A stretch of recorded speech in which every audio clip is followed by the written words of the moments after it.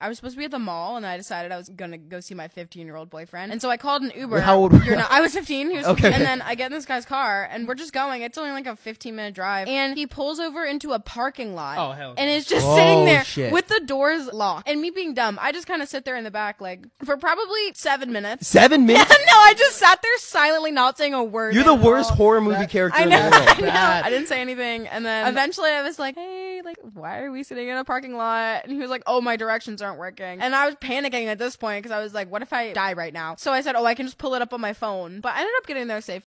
Guys, I got scammed. I was trying to find a cute Instagram boutique, and I've had really good luck with some of them. I just wanted some tops, dresses, you know. So I ordered off here. Where, Remy? Sustainable reused packaging. It wasn't a plastic mailer from China. So I picked this dress, right? Cute, fun.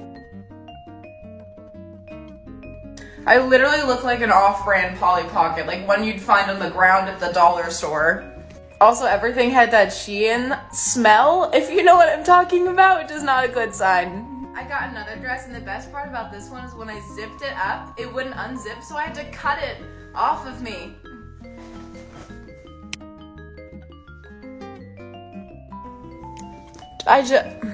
This one wouldn't zip at all. I also ordered one more shirt that they just completely left out of my order. Don't tell people your clothing is sustainable if you drop shipped it from China.